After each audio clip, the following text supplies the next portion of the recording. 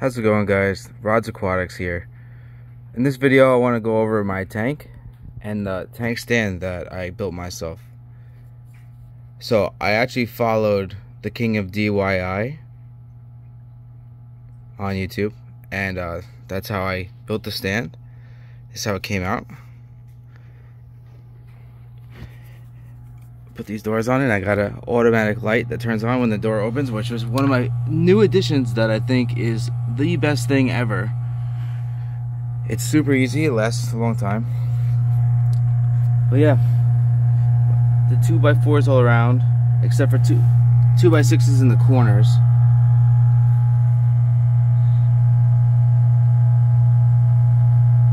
And then underneath, I have 2 filters. This is where I keep all my chemicals and everything. Bubbler, extra hoses and everything. On this side, we have the FX6 and then a Sun 504B. Let's wave my hand here, get the light back on.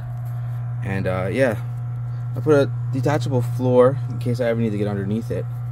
And I just got holes in the back for the inlets and outlets. Having that one bar here with all the outlets has been very good too.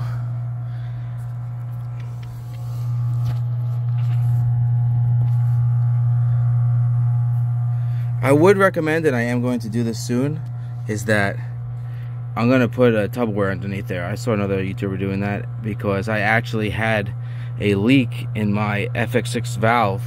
I did a filter change, filter cleaning rather, and we turned it on and everything, and water was leaking out. Went through here, went onto my rug. It was a whole mess.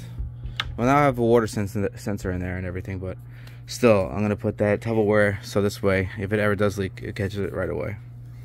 I got the FX6 outlet there, an inlet back there, and then the Sun's outlet is right there, and the inlet is over there. I don't know if that's the most optimal setup, but this has been working great for me. My tank is always pristine, clean. I'll go over what's inside of my filters and how I arrange them in another video. This is just for a tank, how I set up the tank and everything. I have the wave maker here, and I'm gonna be honest, I only run it for like maybe 2 hours a day. I find whenever I put it on, all the fish kind of just hide out, and then they don't really enjoy it, even if I have it on the lowest setting. Maybe I need to get a less powerful one, but they really don't like it that much. The fish tank itself I got on Craigslist for a really good price, and honestly, buying a tank off Craigslist, I recommend it. As long as you test it out and see if it holds water, you save so much money doing it this way. Then I have a nice big light bar on here, 72-inch light bar. Again, I got this on eBay for like $100. It works great, has all different colors and everything. And yeah, you got to make sure that you cover the backs up completely, because I have in the beginning I thought no fish would jump out, and boy was I wrong.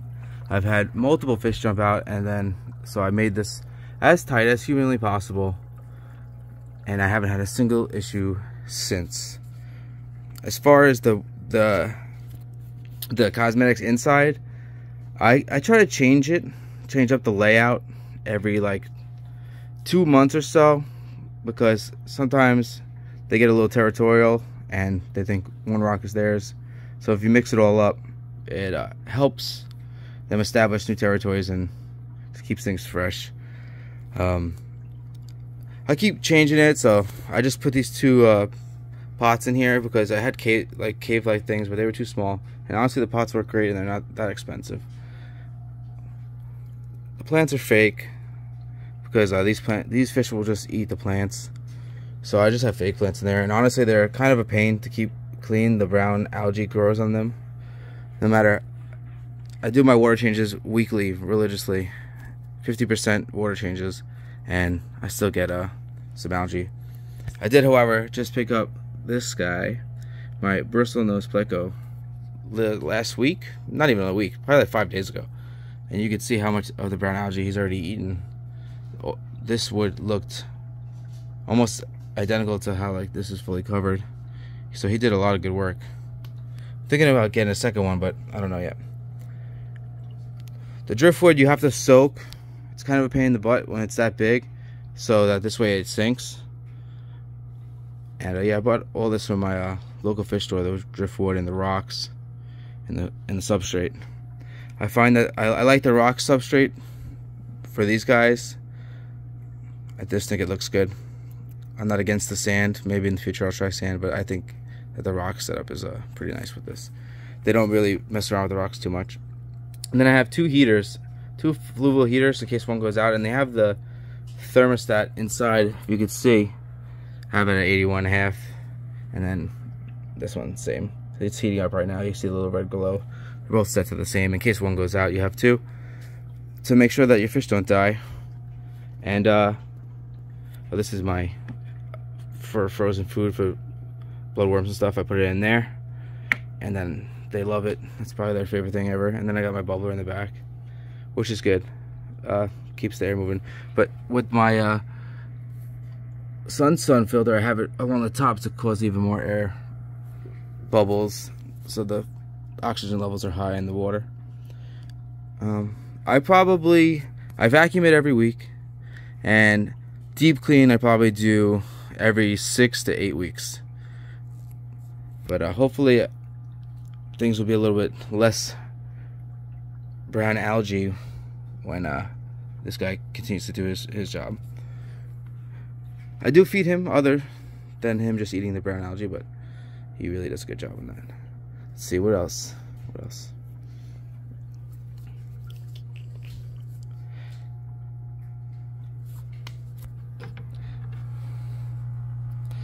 I do recommend getting an extra hose and maybe even an extra one of these oh my god, valves, because like I said, mine broke, and then I had to order it, and it was a whole my filter was down for like 4 days, and it's just good to have, because you know eventually that thing's gonna break. So yeah, I didn't really say which fish I had in the last video, but I'll give you a quick overview here, and then in another video we'll go into more detail. But I'll just show you as a little finisher fish we got in here. Red shoulder, some tiger stripe, silver dollars, my convict, my Salvini. That's my lemon Oscar, Bert. That's Pringle, he's my main man. He's the best fish in the tank, in my opinion. My blue Acara. They don't all have names. And then, like I already showed, the Personal Pleco. He goes from place to place and hangs out. There is one more in here. She's very shy. Oh, here she is. She's a really nice looking Severum, but right now she's shy. I don't know what the deal is, but she's usually out and about. Maybe she's shy of camera. But yeah, so this is my tank. This is the setup. I recommend building it yourself, and you know it's going to be stable. This will last forever. With the wood that I put in here, you go to PetSmart and all that shit, and you buy a stand from them, you're not going to get the quality like this. This thing is indestructible compared to the plywood you'll get from Petco and PetSmart. So yeah, this is my tank. It has different color modes too on the lights. I really just run it in the straight up bright light. I don't really like the disco looking colors. But yeah, thanks for tuning in. Have a good day.